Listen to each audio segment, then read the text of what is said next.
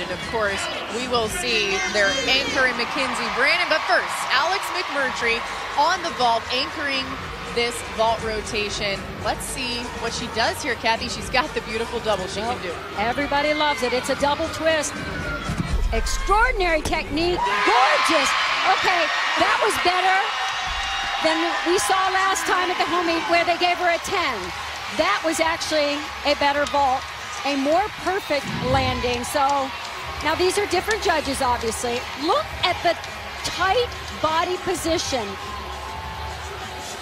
Perfect block. I mean, she goes off her fingertips and no movement on the landing. But watch this, the height above the table, 5.5 feet, and distance is 8 feet. Look at that, and no movement of the feet on the landing. She's following up Rachel Slocum's 9.875. We'll keep our ears and eyes open for a potentially very high score for Alex McMurtry, anchoring that vault lineup.